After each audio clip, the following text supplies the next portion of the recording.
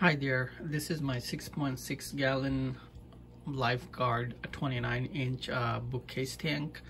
I have set it up about a month ago. I set it up for basically celestial Paraldenio, and I have also added some fishes, and it looks like they're doing very well. For fishes, you can see I have celestial Paraldenios. Then I have some blue shrimp. I'm not sure what type of blue shrimp are these.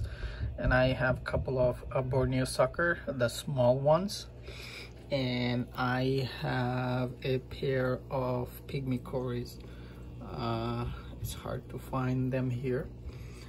And for the plants, I have some rotalas, I have some repens, I have some pearlweed, and I have some dwarf sage. And this plant, I'm not sure what plant it is. It was sold to me. The store owner told me that it is dwarf water sprite, but I'm not sure what type of plant it is. And for moss, I have some Christmas moss, and this huge pile of moss I actually picked up from my backyard, and I put it in the tank, and I was hoping they will survive, and they survived, and it looks like they're thriving. And I also have some duckweed.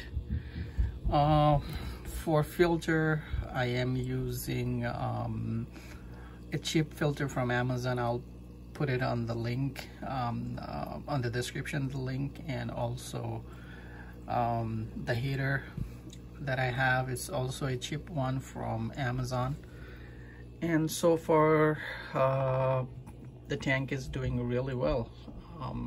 I do water changes at least twice a week, 10% water changes, because of I have a lot of fishes here.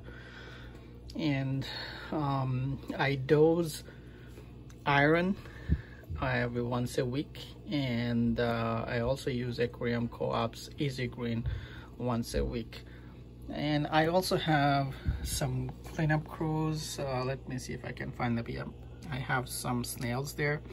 They're doing very well, doing very well job to keep the tank clean. And